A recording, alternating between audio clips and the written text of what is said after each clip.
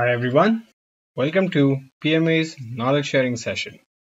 My name is Sidharth Pandey. I'll be showing you how to use P6 in a more efficient way with some quick and handy functionalities. Trick number 2, fill down. Fill down is a command which can help you quickly copy activity codes, WBS, as well as any parameter which can be displayed as a column in the activity table.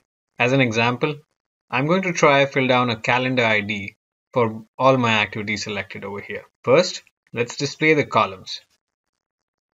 Right click on the activity table, choose columns, and then search for calendars.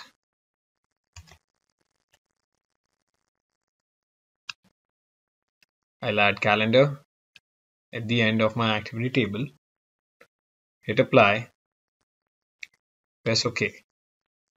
There you go. Now you can see all the calendars which have been applied to the activity. What if I want to apply a 7-day calendar for all my site work instead of a 5-day work week one? First, I select the topmost activity. Let's change the calendar to a 7-day.